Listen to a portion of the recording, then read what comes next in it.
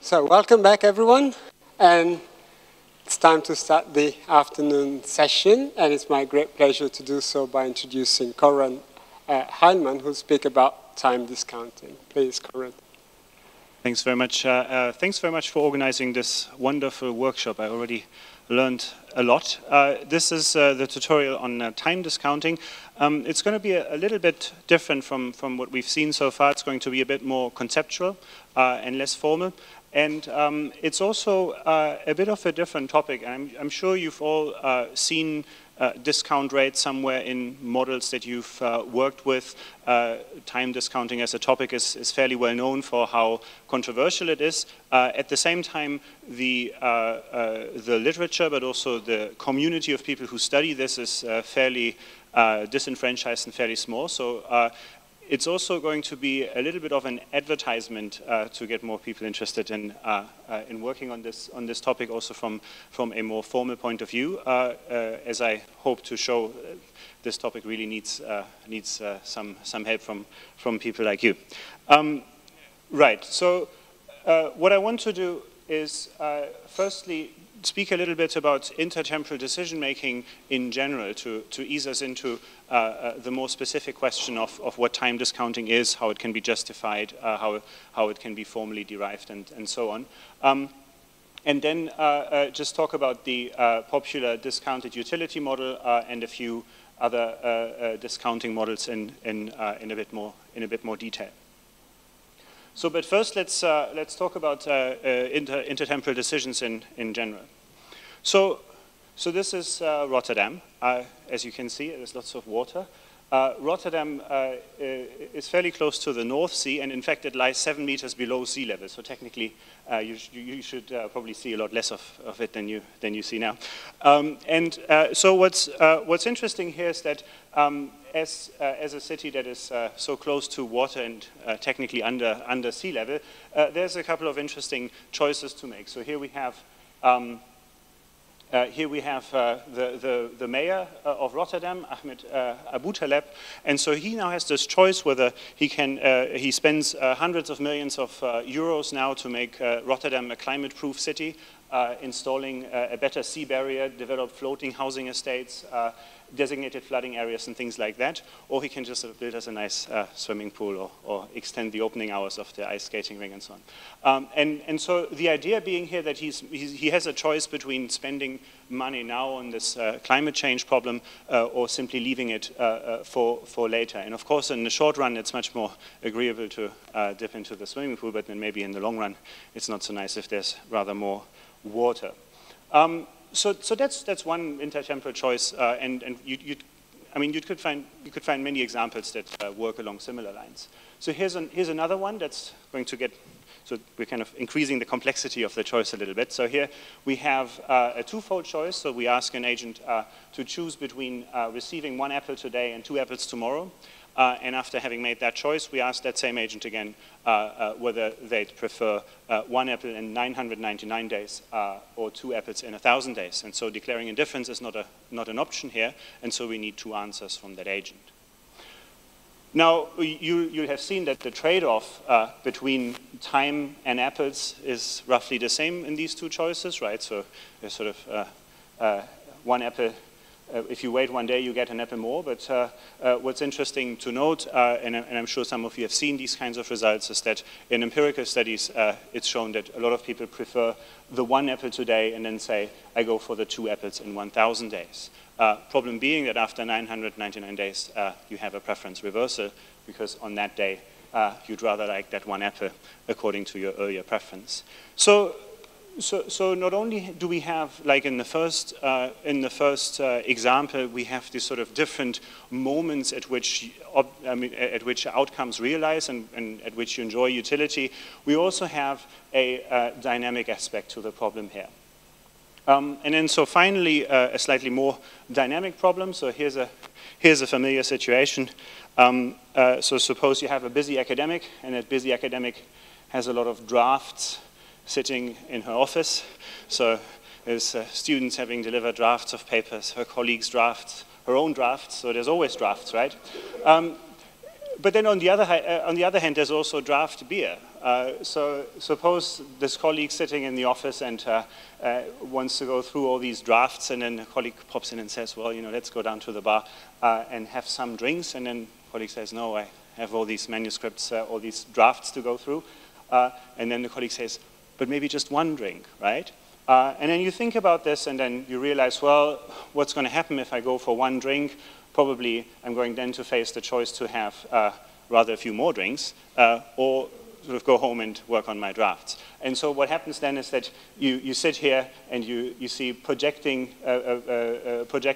this kind of decision tree. You then think, well, maybe I should just stay in my office and work on these drafts rather than working on these other drafts up here. So these are just 3 examples of intertemporal decisions, and they are very different from each other. And so one aim of this talk is also to say, okay, we have this tool of time discounting, and what kinds of things can we say with this tool about these kinds of decisions? Surely it would be great if time discounting functions would deliver all-out evaluations of all these situations and simply capture everything about intertemporal decision making that we want to capture. It's not going to work out quite like that. But before we delve into the specific accounts, let me say a few things about time discounting in general. So where does the concept come from, or what does the concept consist in general? So we all know discounts. Discount is always good news. So a discount is something you get, there's a specific reason, the store has to close, there's a seasonal change or something like that. And so time discounting, the idea is that because of time, whatever that means, we introduce discounting. So what most accounts of time discounting imply is that suppose we have a good, be that a material good or be that the result of a goodness evaluation.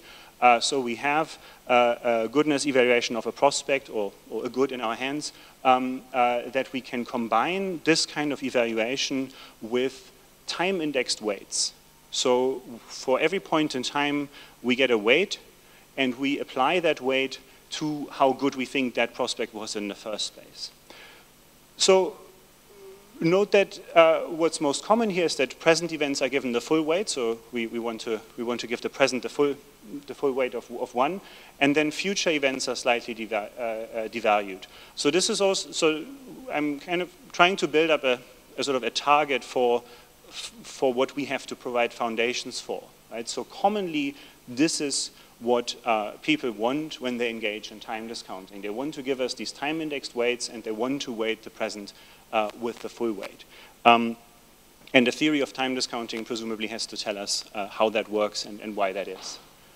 So, here's how it looks like a bit more specifically. So here we have time, and here we have a discounting factor, and so 0 gets assigned 1, and then you have all sorts of different proposals for time discounting functions that somehow flatten out over time. So to just give you, so this is all just for getting into it a little bit.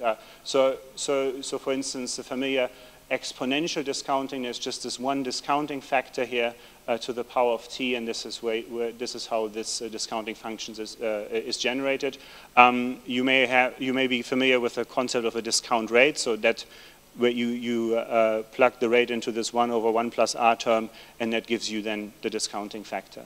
There's other ways to get discounting factors. You can just so this is a favorite. You just do 1 over t, and that's going to deliver a falling function of the right kind. And then there are all sorts of proposals which are called hyperbolic discounting with different parameterizations for how the curve is going to look like. So this is what we have here in this graph, that all these functions behave rather differently here in terms of how smooth they are and how quickly they flatten out. So So maybe it's time to before we getting into all these details about what's the right kind of discounting function, maybe it's also good to take stock in terms of what have these functions in common. And so here's what I take to be a broad enough church for most discounting theories or most approaches to time discounting, and it's a general time discounting function of the following sort. So we have a set of time points from the present, the 0, up to infinity, and then we have a mapping, a decreasing mapping into a real interval where the time point 0 gets assigned the full weight, the 1, and then we have a decreasing mapping for the time points afterwards. So most functions actually, for most discounting functions that we've just seen before, you can say it's strictly decreasing, but there's also some for which is only weakly decreasing. So that's why I'm here a little bit open what I say with weakly and strictly. Most accounts in the literature are actually strictly decreasing mapping, but there are a few that sometimes have weakly decreasing parts as well. So this is a useful thing to keep in mind. It seems that what time discounting theories want is they want to motivate this kind of function. Ideally, they want to derive it. Ideally, this function should predict well, and ideally, it also has a nice conceptual motivation. So let's see how far we get with that. So keeping in mind this function, then there's a few other questions we should ask. So one is, of course, well, what's the object and domain of discounting? So what are we actually discounting? We have this, we've just seen we have this time discounting function, and now the question is to what sort of object and to what sort of situation is it applied to? Discounting is used for many different objects. I mean, mostly, I mean, you'll be from sort of daily life, you'll be mostly familiar with the discounting of monetary amounts according to some interest rate. But we can, of course, talk about discounting of utility, which I will focus most on today. And we can also talk about, well, should we discount happiness? Can we discount natural resources? So there can be different objects of discounting. And that's important to be clear about, because the next questions we're going to ask is, well, what is our motivation for discounting? Why would we do time discounting? And then also we're going to ask, well, what's the correct discounting functions? How should we discount? And so the answers to these two questions are going to, of course, depend on what sort of object we want to apply these weights to. So. There's, as you may be aware, there's tons of controversy, both in economics and philosophy, but also in policymaking, about time discounting, about the right kind of time discounting, whether it's rational or not, how do we describe it, and how do we predict it. And so before we get into the details, I just have, so I've collected a few favorite quotes on time discounting to just kind of show you the range of very strong positions that are out there on this topic. So here we have one classic. So this is John Rawls channeling Sidgwick, and he says, well, the mere difference of location and time of some things being earlier or later is not a rational ground for having more or less regard for it. Right? So he says, just because something is timed differently, there would be no way in which we would want to have that. So he would actually not endorse time discounting, or at least that's what he's trying to tell us. And this is a common position amongst philosophers, that we would simply say the discounting of utility in particular is simply something which we find hard to see as rational in some sense. So that's one important position that to keep in mind. So secondly, here we have Frank Ramsey, who's been doing some early work in providing some foundations for discounting. And so I think this is my single most favorite quote on time discounting, because it, in one sentence, encapsulates all the problems that there are with time discounting.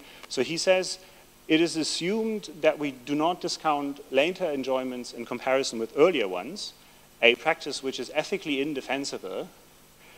We shall, however, include such a rate of discount in some of our investigations. So I think this is something that you can see quite often, that if you really press the issue of can we really discount utility, can we really discount happiness in some sense, can we discount the happiness or utility of future people.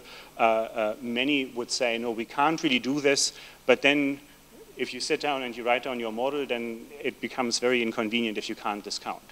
So there are also things that pull us in different directions here. And there's also something very early. So here we have something a little bit older. So here, if anyone says, yes, Socrates, but immediate pleasure differs widely from future pleasure and pain, to that I should reply, and do they differ in anything but pleasure and pain? There can be no other measure of them. So this is interesting because it's not as drastic. We're not getting to hear that we can't do time discounting, but rather, well, if you express time discounting in something which supposedly matters ethically, then maybe there's a chance. And then finally, we're sort of going all in terms of really also justifying discounting ethically. We have Derek Parfit who says, well, my concern for my future may correspond to the degree of connectedness between me now and myself in the future. Since connectedness is nearly always weaker over long periods, I can rationally care less about my further future and hence discount. So we have a number of fairly strong ethical positions, but also methodological remarks on time discounting here. And I just want to make one distinction before getting into the more detailed accounts, and that is to, without endorsing a strict distinction between descriptive and normative theorizing, say that these two questions of, well, why do we discount and how do we discount, of course we would understand them differently if our concerns are primarily descriptive and if our concerns are primarily normative.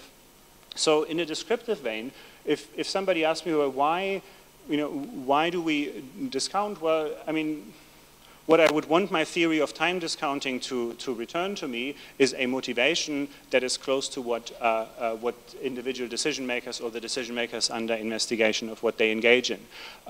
So presumably there should be something that is captured in this time discounting function that really happens in real life. And likewise for how do you discount, we've seen already the different discounting function. Well, what you'd want is you want empirically adequate predict what the discounting behavior is going to be like. And so in the normative vein, if you ask, well, why do you discount? You're basically asking, well, why is it rational to discount? We've seen this morning a lot of careful work being reviewed about how we derive utility functions and probability functions, and so why would I come in and add another function to that if it's not very, very well justified? And likewise also if we ask, well, how, if you must do so, how would you do it? Well, hopefully you have an adequate representation theorem backing that up.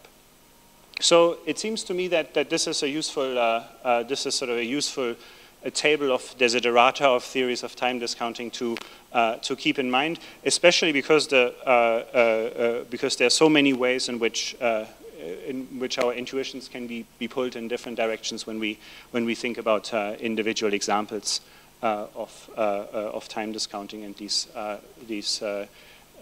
examples I've given you earlier.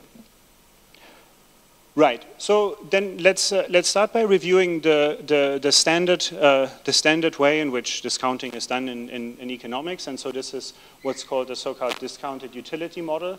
And so this was initially proposed by Samuelson in 1937, and then axiomatized later on by several different authors. So what happens here in the DU model is that we get this concept of time preference introduced to deal with the subjective evaluation of intertemporal prospects.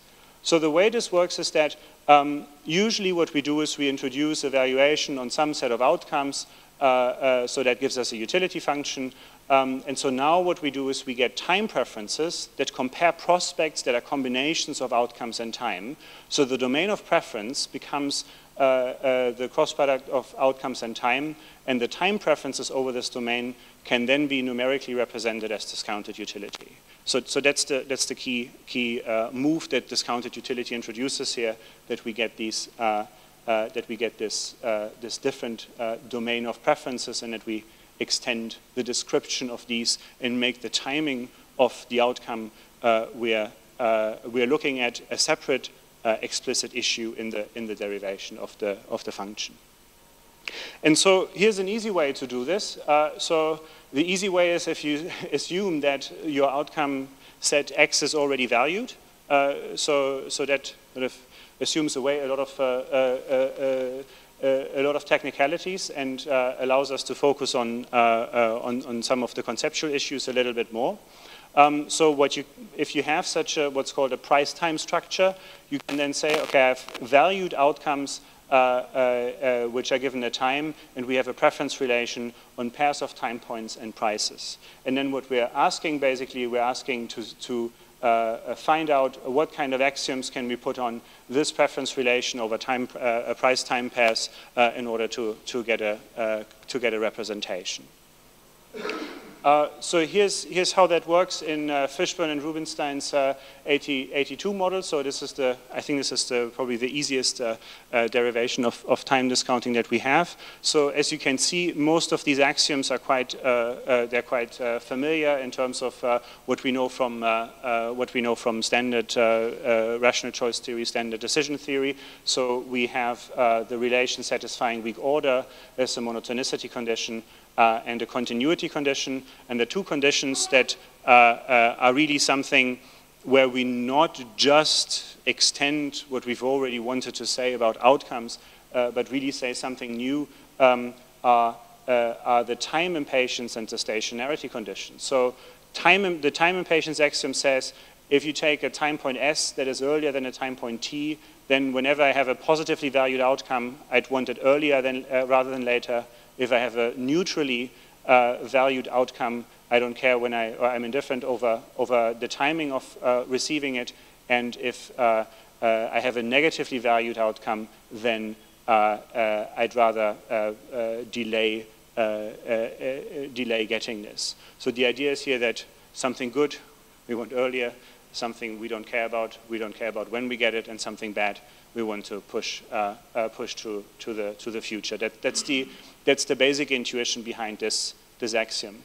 Then there's the stationarity condition. So this is something where we introduce a time difference, and we demand that indifferences between price-time pairs can be shifted through time with no change.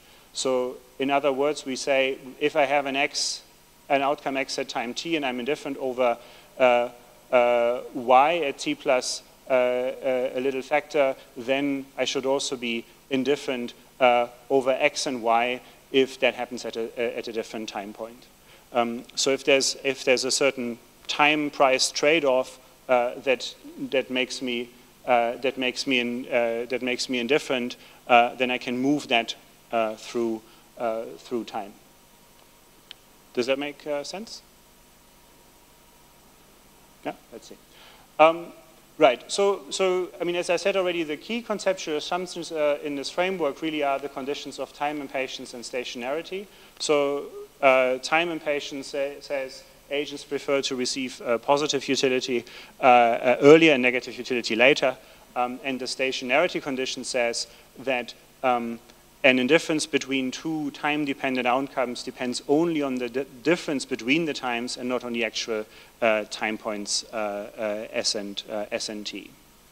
And so what we have, I mean, together these constraints then mean that we can represent this preference relation over price-time pairs by a discounted utility function. So we get a utility function that looks like this. So we have the discounting factor here and the utility here. And so if I prefer X at T over Y at S, then this term is bigger than the other term. And so what we're given here is we're given a normal interval scale utility function, and we're given a time discounting factor delta that is constant. So that is That is a rather simple way to derive it, because half of the work we've assumed we've done already, and so there are more thorough derivations of discounted utility around where you don't assume you're working in the price-time space, but rather where you say there's a timed stream of outcomes, and these outcomes are now evaluated. And so there is a very nice paper by Bleichrodt, Rode, and Wacker who simplify and generalize the initial Koopman's 1960 discounted utility representation. And so what they do is they say we introduce programs. So these are consumption programs, and then so these are not already evaluated prices, but these are programs that that are ordered, and so these timed programs then become the object of preference. And what we get is we get an equivalence statement that we say, okay, we have discounted utility, or we have the time preference satisfying a number of axioms. Some of those channel standard axioms on where we don't isolate the time domains, and others capture what we've just seen. So stationarity is looks a lot like it looked in the simple case we've just seen, and then impatience is split up in this sensitivity of the first period condition and in this initial trade-off independence. And constant equivalence and tail robustness, these are topological conditions that you need, because you really have to do the two jobs at once. But so this is mainly by way of illustrating that that if you really want to do it thoroughly, then things get obviously a bit more complicated. But the idea is that what's conceptually interesting or also problematic about the discounted utility model, we can already see in the price time structure with the time impatience and the stationarity axiom. So you have a question? Thinking about the Samuelson model. Yeah. What we're assuming. So obviously the utilities that are functions that prizes there, at least yeah. Partly numerical, otherwise the stationarity doesn't. Like, stationarity condition isn't meaningful. Am I getting this right? So these, we're treating the X and Y and so on as yeah. utilities rather than yeah. Yeah. Absolutely, yeah. This is, yeah. So thanks. That's helpful. So this is what I mean when I say that this is. So when I say that this is sort of the easy derivation of discounted utility, because we already assume that these are utilities, and that we then just sort of order utilities according to when we receive them, and so that. I mean, as it turns out, we still have to have this time impatience and stationarity conditions, which are conceptually the most interesting ones. And if you go to this this more thorough framework where you do everything at once, then you have to have a bunch of much more complicated assumptions in order to do this. So just to get at it seems like the other implicit assumption. Yeah. I mean, implicitly we've got a kind of intertemporal comparability. Absolutely. And that's not at all visible in the axioms. So it's not. Well, it does. So what's interesting about this representation is that this looks it looks like a very mild condition that we just have to shift. We just have to shift indifference. We have to be able to shift indifference over through time. So if I'm indifference between x and y. If x happens at t and y happens a little later than t, if that's my indifference, then I have to be able to shift that indifference to all other time points s, as long as I keep the same difference. So it looks maybe not like a very strong condition, but actually it is, because so it's also, I mean, it's hiding a few. So just because it's I think it's nice that it's expressed in terms of indifference, because then it makes it very easy to understand. But of course, you have to, if you combine it with the time impatience, that really also means that all sorts of other trade-offs that you may have, and also those that imply strong time preferences. That they will also have to be that you can also shift them through time. Right. So that's in a sense. But that's in a sense. I mean, all the technicality, we need to worry a lot about what's going on. Because, I mean, one thing, this is just simply historically interesting, is that Samuelson 37 and Koopmans 1960, which are responsible for this result, in a sense, they didn't endorse this at all in terms of, they said, well, this is maybe a mathematically interesting result, so Samuelson 39, he says explicitly, this doesn't have any empirical and normative significance. I mean, he really says it very, very clearly. And then the next thing you know is that this is the standard method of time discounting in economic theory. So,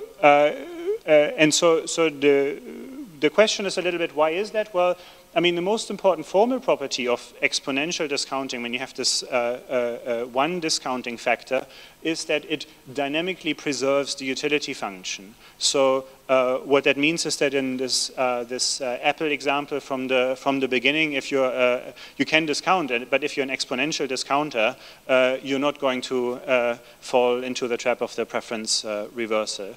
And so if you're discounting hyperbolically, you will come up with the preference reversal, or hyperbolic discounting will capture it, but exponential discounting will make sure that you don't have these kinds of preference reversals. And I take it that that's probably what's behind the enduring appeal of exponential time discounting. And also, I mean, it's very simple, and I mean, it's just a nice smooth curve that you can plug into a great deal of models. And so thinking a little bit about this, right, so what we want to do now is we want to say, okay, we have this discounted utility model which motivates time discounting by time preference. So how do time preferences fare with regards to our four desiderata? That's a little bit the question now. So what do time preferences really capture the motivation in a descriptive sense of why individuals discount? Are the results empirically adequate? And normatively, are time preferences a good justification for this time discounting? And do we find that the representation is adequate? And so it's not going to go so well. So let's just start to think about this, right? So the first thing is that that what we say is, okay, discounted utility and time preferences, they somehow reflect impatience. Now, I think in all papers in my database of time discounting papers, I have never read more than 3 consecutive sentences about what impatience actually is, or what it is supposed to mean, really. And so I went back to the Austrians and to old sort of capital theory for forerunners, and so there we actually get a little bit more of a substantial discussion of what we mean by time impatience. And interestingly enough, even the modern papers, so even the papers that are discussing this now, refer basically, for conceptual questions, we refer to this. So this is a little bit how it looks. So here's just a few quotes. So the first is by Ray, and he says, well, the actual presence of the immediate object of desire in the mind by exciting the attention seems to rouse all the faculties, as it were, to fix their view on it, and leads them to a very lively conception of the enjoyments which it offers to their instant possession. Then we have Bern Bauer, who says, we possess inadequate power to imagine and to abstract, or we are not willing to put forth the necessary effort, but in any event we depict a more or less incomplete picture of our future wants, and especially of the remotely distant ones. Pigou says, well, it's a type of cognitive illusion, our telescopic faculty is defective, and we therefore see future pleasures, as it were, on a diminished scale. And Ramsey says, well, it's weakness of imagination. Now, I think all these quotes gesture in vaguely the same direction, but if you actually look at it, then if you really think about what they're saying, it seems that they all have something slightly different in mind. So we see some allusion to cognitive motivation, to psychological motivation, also epistemic interpretations of what impatience really means. So it seems to pull in all sorts of different directions. And so let's see what we can say, right? So time preferences. So I think they're well founded mathematically. I mean, you know, at least we sort of have a representation frame. We have several representation frameworks in which time preferences, you know, we know what they are, so that's good. And also, I mean, operationally, it doesn't seem to be such a big problem. So I think, for me, it seems easy enough to imagine to offer agents choices between these timed goods, right? So that seems easy enough. If I go to a lab and I ask, you know, do you want to have X at T or Y at S? I mean, these seem to be simple enough questions where we can ask agents and can try to elicit their time preferences. The question is just what it is that we're measuring when we're doing this. And so there are these unclear appeals to time impatience, as we've just seen. So maybe this is really something that has to do with our cognition, or maybe it's really epistemic, that we can't really know what we want, or maybe it's psychological, or maybe it's really also an ethical judgment we're making. So it's not quite clear what the underlying concept is. So what we have at the moment is it makes sense from a mathematical point of view, it makes sense from an operational point of view, but it doesn't really make sense from a conceptual point of view. And even if we were to gloss over this and we say, well, as long as something makes sense behaviorally and as long as it's defined well enough, I don't really mind so much that we don't have a coherent conceptual story. But still then, it's hard to see how this rudimentary time impatience concept which we have here, whether this can really motivate all these different axioms. So it's not only the time impatience axiom that we have to motivate. I mean, that seems simple enough, right? So that just seems to be, oops. Well, where are we? Here. So the time impatience axiom, that seems to not suffer maybe so much from these conceptual problems, but we also have to say, why is it rational or empirically adequate to endorse transitivity and completeness of this new object now?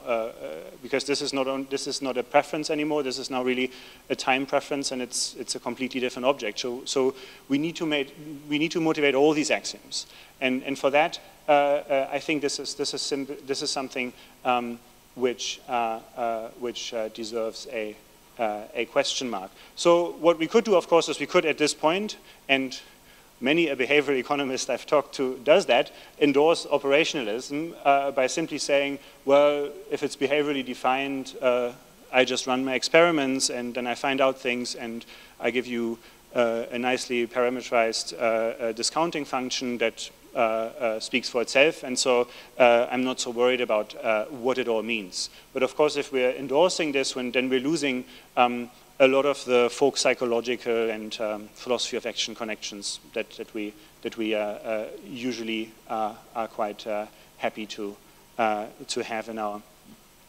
our rational choice theory. So it seems a high price to pay if we want to stay with these kinds of foundations. There's also a sense in which time preferences maybe cannot really account for the phenomenon of time discounting as a whole, and so this is also something which has been shown experimentally in behavioral economics when all these choice experiments have been conducted. So there are a lot of conceptual motivations, empirically speaking, of time discounting that are simply not compatible with time preference axioms. So we have discounting for delay perception of agents. We also have discounting for uncertainty, but there's no way in which I can interpret the time preference axioms in terms of uncertainty, at least not if I also want to have an expected utility theory somewhere.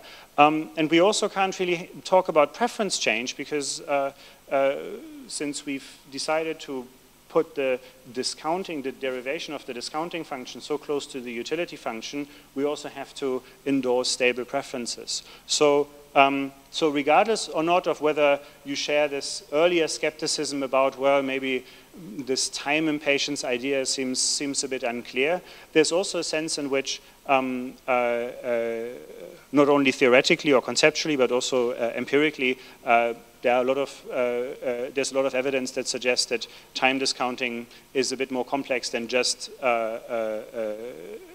reflecting a time impatience, and that it also has to do with preference change, if you think back to the draft problem, for instance. So that is something that where this model is definitely pushed a little bit to its limits. So this is where I want to leave the DU model for a moment and just talk a little bit about these other models of discounting. So this hyperbolic discounting in particular.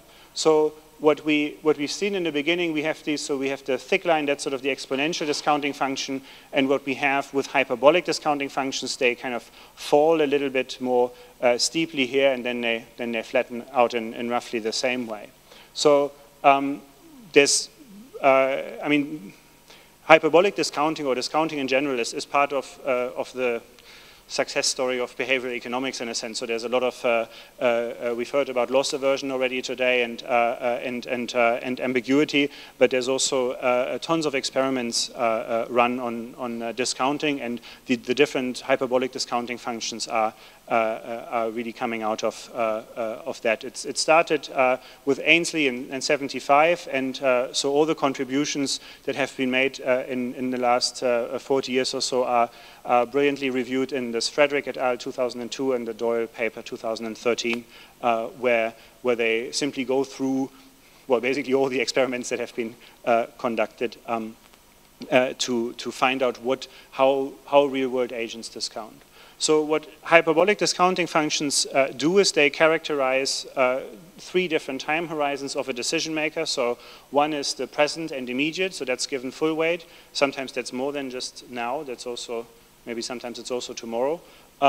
Then these functions cover the horizon, so that's where you do, where the discounting factors are much more sharply declining between the different periods, and then the far future in which the discounting factors are very similar. And so here's a few popular ones. So here's the 1 over t function again. It's a very easy one. And so in this function, then the present and immediate are the periods 0 and 1. And then the horizon, which starts after 1, the discounting factor is already sharply declining, right? So for instance, if you so the discounting factor for 0 is 1, and then for 2 it's already 0.5, and for 3 it's already 0.3, and then in the far future discounting factors are really similar between the different periods. And this is, if we think back to the Apple example, this is also how you get it, right? That you do not really discount, that there's not a big difference between this discounting between the 999th day and the 1000th day, but there's of course a strong difference between discounting between today and tomorrow. So this is one explanation of how this is the way in which hyperbolic discounting captures the idea that we want the one apple now and then for later time points the two apples later. So so here's a few other functions. So we have exponential discounting again, but then you have this delay discounting, and then you have various other. So here we combine a delay factor with a discount rate, and here you have what's called generalized discounting, and here you have quasi-hyperbolic discounting. So all these are different parameterizations based on observed choice behavior in the lab. So we make experiments, and then we simply see what kind of curve fits best, and that's the discounting research in behavioral economics that we try to find the best fitting curve that really captures enough what's going on. There's also a few theoretical frameworks in hyperbolic discounting.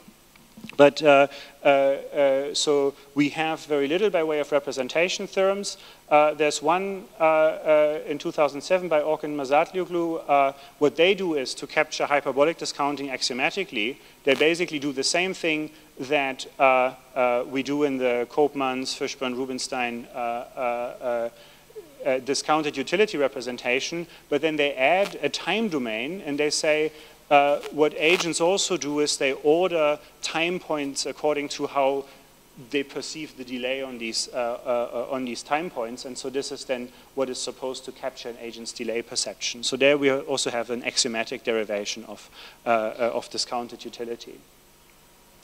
So what's interesting, apart from finding out what the correct shape of the discounting function is also that here in behavioral economics we now have a greater variety of motivations for time discounting. So we've already seen time impatience. So there you have a few behavioral economists who say, well, maybe impatience is declining. Right, so in the standard DU model, impatience was supposed to be stable, and now here we can also say impatience is declining. You have then this idea that delay perception, so how significant do I perceive delays when I wait for something, is important. There's also the question of risk and uncertainty, and then there's also the question about preference change. And dynamic choices, as we've seen it in this draft problem. Another way to get foundations for hyperbolic discounting is also to perceive of the decision maker as different temporal selves over time, which then are in an interaction. So there are bargaining models which are supposed to capture that. And so that is a different way in which we can make sense of the hyperbolic discounting function. I think I'll say a few words about these multi-selves models. So this is something that started with Strotz in '56, and then there's a number of other papers also with Ainsley again and Schelling that really apply this idea that there are different selves to intertemporal decision making. And so the idea of these different selves would roughly be something along the lines of that here I have sort of a scholarly self and a hedonic self, and that then maybe these different selves have different placed different importance to on these options, but that they also have different time horizons, and then you can model game theoretically a bargaining situation between these different selves in order to arrive at a hyperbolic discounting function. So just one variant of that is this idea that we have a dual self model where one self is supposed to be the planner and the other self is supposed to be the doer. So this is a paper by Taylor and Scheffrin. There are now plenty of other papers that model this, referenced here. But so the idea is that Taylor and Scheffrin say, well, maybe there are certain things that individuals do to themselves in order to constrain the doer selves from doing the short-term hedonic thing. So if I have a planner self that has access to certain resources, certain self-binding resources that can constrain the doer selves from messing up the maximizing lifetime utility.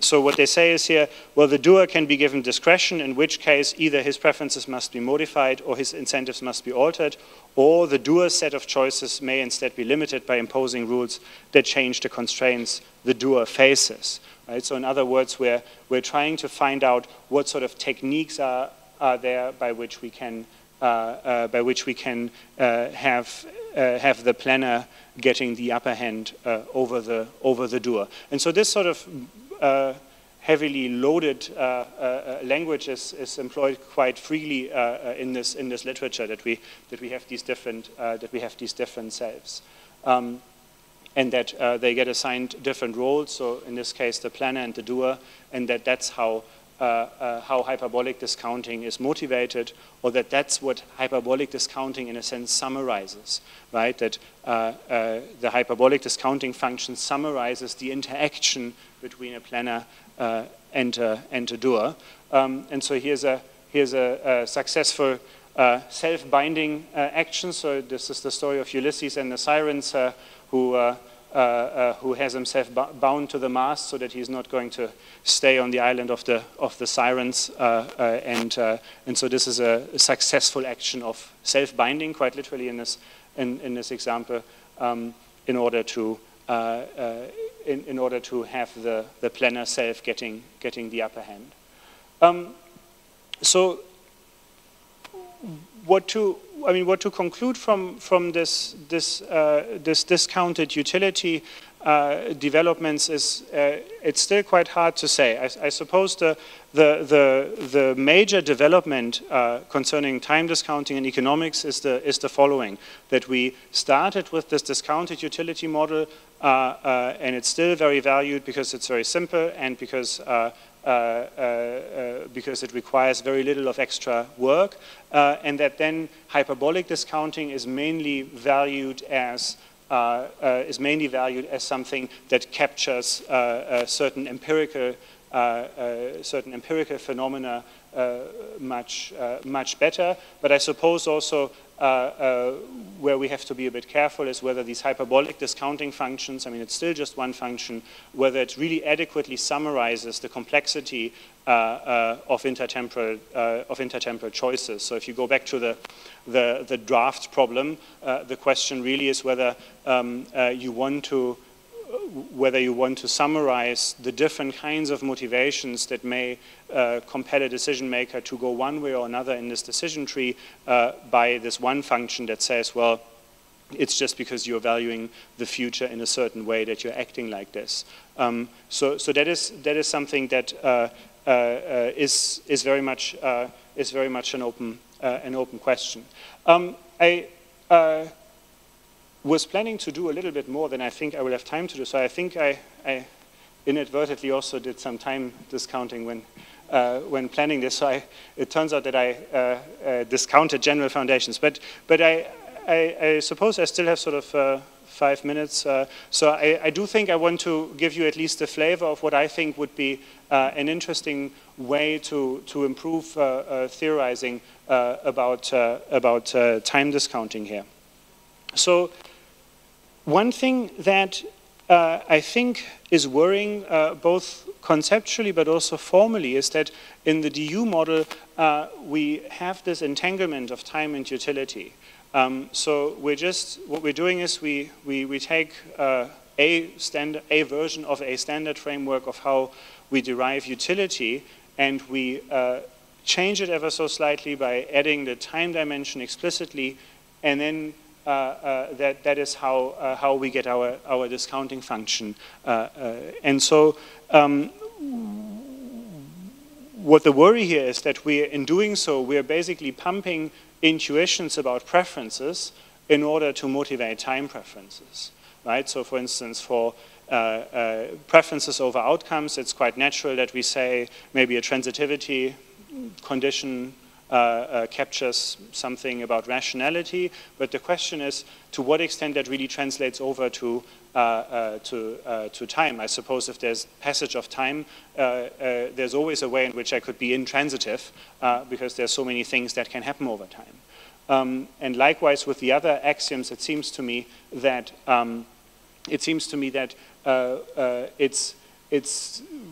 it's an unhelpful way of thinking about this issue and about the role of time when we entangle it so closely. Another problem, of course, with time preferences is that they really require stable preferences, and I mean, some of the examples I've shown suggest is that preference change is also an important part of what happens in intertemporal decision making, and it makes it quite hard to distinguish between changes in preferences and changes in attitudes to time. So do I observe a certain behavior, or do I capture something that happens because an agent has a certain attitude to the time difference, or is it the utility difference? That is also something which is not quite clear when we're putting these two things together in this way. And so here's another way to think about this, that we say, okay, suppose we start really with this idea that we have utility and we want to weight utility. And so one area in which we do this is with probabilities, right? So we talk about probability functions all the time and apply them to weightings. But it's interesting that when we are weighting utility with discounting factors, we have decided to go to follow a completely different strategy in deriving these functions. So discounting functions are implied in the derivation of discounted utility, whereas probability functions are separate derivations, and there are separate interpretations of probability available, and then at some point we can combine them with a utility function, and then we obtain expected utility.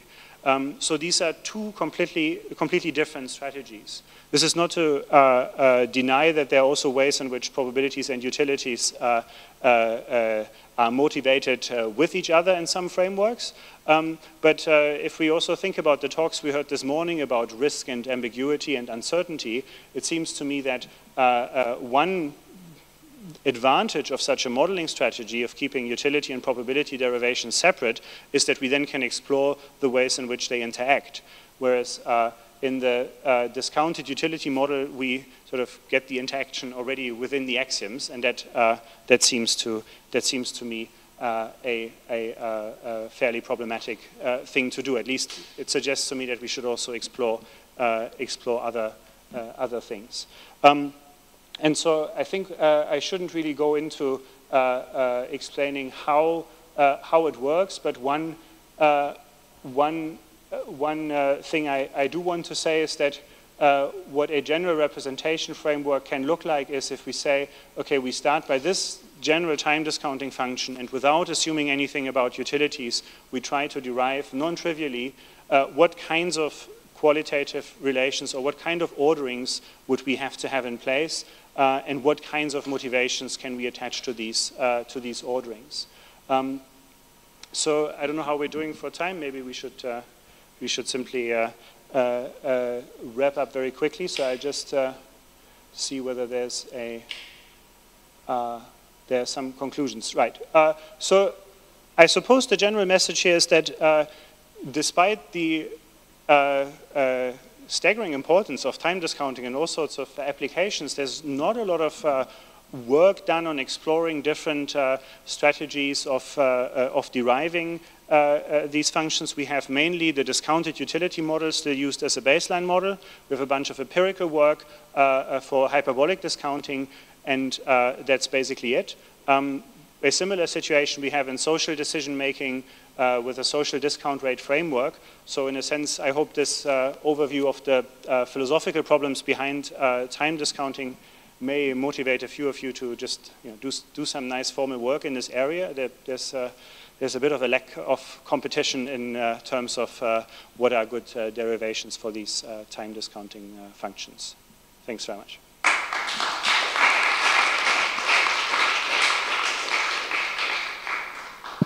Thanks very much, Conrad. Are there questions? Sure.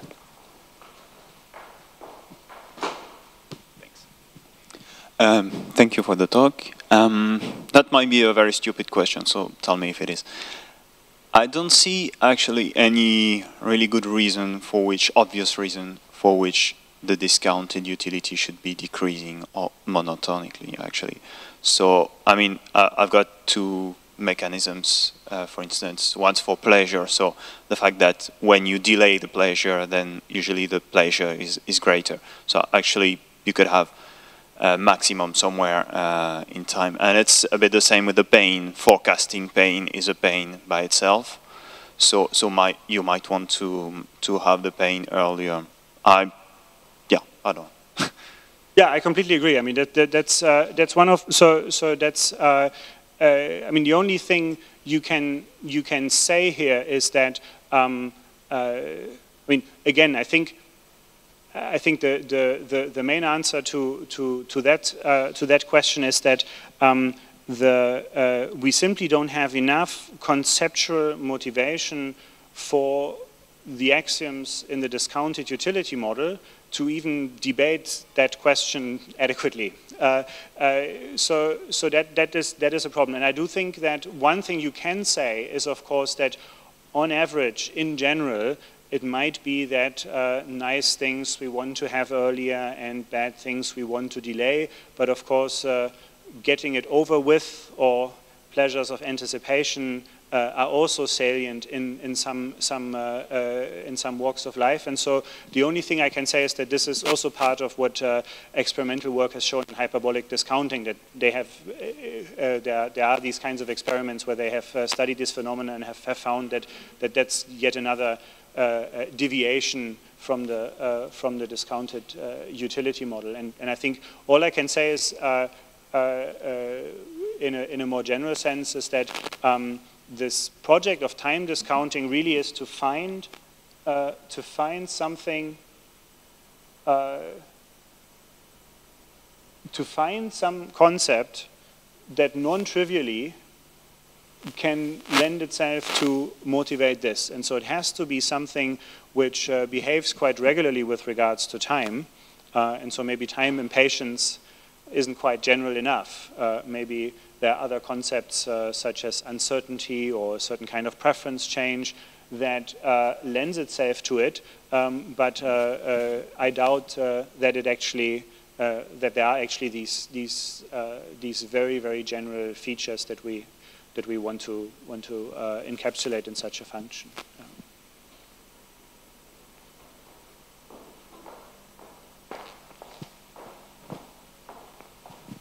What is known about the evolutionary foundations of time preferences?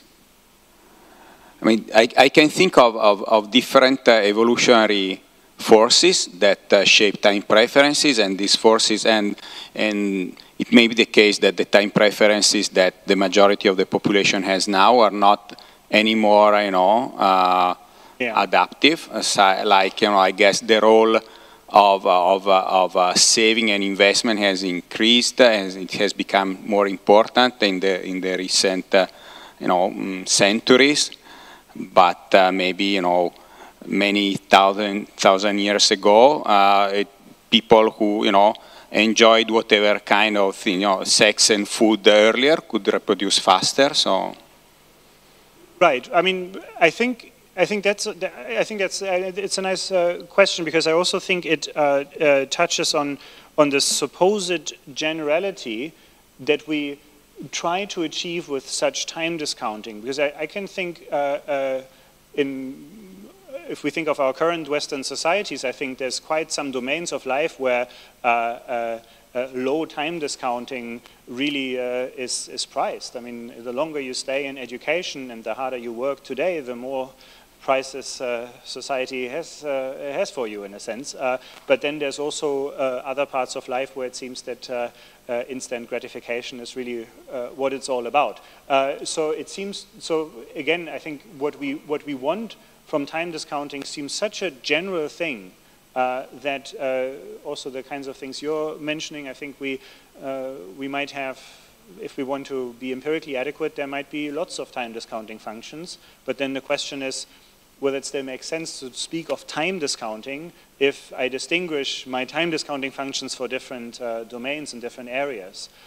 So one more general way of making this point is that I also think that one could take from this to simply not talk about time discounting anymore, but rather either have a utility function and exploit the generality of the utility function in various ways, but if really factoring out the time domain, it's maybe a bit too general.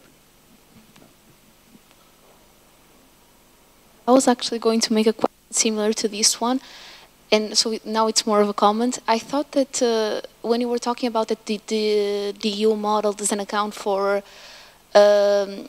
preferences, for changing uncertainty or changing preferences, etc. I was thinking that actually, for me, it makes much more sense to think of a discount rate as something that is translating that uncertainty we have about the future. So we discount because we're not sure that tomorrow will come, and an apple today is better because we're not sure that tomorrow will come.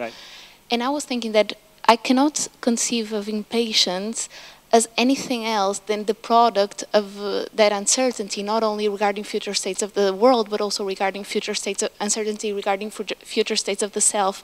So I feel like it might have existed some evolutionary pressure resulting from that uncertainty precisely into this impatience. I think I don't know. I have no idea. No, that's. I mean, thanks. I mean, that's certainly also a line that is very popular in mainstream economics. So I mean, the one conceptual remark you find in the whole Maskell Winston Green microeconomic theory textbook is that time preference is probably related to uncertainty about the future. And so also, if we look at some of those quotes from the early capital theorists, you can also see how there are some epistemic interpretations that, and then you can say maybe time impatience is the manifestation of a certain epistemic condition that we have. I think that's worth exploring. The only problem is that the discounted utility model cannot be interpreted in this way. Or at least if you do, you run into many problems, because if you say that individual options or individual consumption programs are preferred because of the kind of uncertainty that is attached to them because they happen at a certain point, then if you do that, you're already representing things that normally your probability function represents. So you'd have to, I mean, it's a non-trivial task to find a representation of uncertainty about the future via a time discounting function that can be used in conjunction with a standard probability function. I think that's an interesting project, but you can't simply say it about the existing framework. You'd have to, you'd have to derive it. But it's something that a lot of people say, well, we discount because we're uncertain about the future, but there's no representation theorem backing that up. So when you were talking, I was trying to think of a thought experiment that would abstract away from, because there are all side issues. Uncertainty, but then there are also, uncertainty is one, but also market considerations. Like I might want to have all the money now because I know how to invest the money and get a better flow than what you are proposing. So the problem is that there are so many external factors that to get a pure theory of time preference, you have to find a setup where you abstract away from all these. And probably in such a setup, then it becomes normative appealing to not to have such a discounting. So I can see that, because then you abstract away again from uncertainty, for example, because if you have uncertainty, we are in task and you know the carpe diem, no? If there is strong uncertainty, then I prefer to have everything today. It's a separate issue from a pure time preference, no? Not if I make clear. So you want, because then it's perfectly rational to discount everything. Sorry, when is it? If there is uncertainty, if there is uncertainty, then the claim, for example, you're mentioning people say you shouldn't be, you should be indifferent across having the same good across time. Makes sense in a pure theory of time preference. If you abstract away from, again, uncertainty, markets, all these.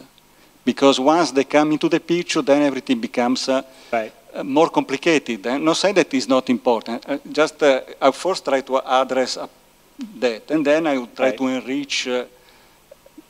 Right, but even, I mean, even then, so suppose we're not interested in probability, we just say, so we live in a world of full certainty, but we still want to discount the future for uncertainty, and now we want to interpret the discounted utility framework in this way. What you'd be forced to say is things like, I prefer x at s over y at t, and I know I know what these options entail, right? I know everything about x and y. but then there's some time uncertainty that makes me have that preference, and that, I mean, that's... This is a further issue. I'm saying that one should try to isolate short of a pure time preference without any uncertainty, and then hopefully this combines with other elements in a richer theory. Because otherwise everything is mixed up and is hard to have. That's my feeling, but I don't know. Right. So when you say about isolating pure time preference, so would you say that this discounted utility model that successfully does that? Was that the implication? Or? That's a start where I can try to think in terms right. of normative. No, I agree.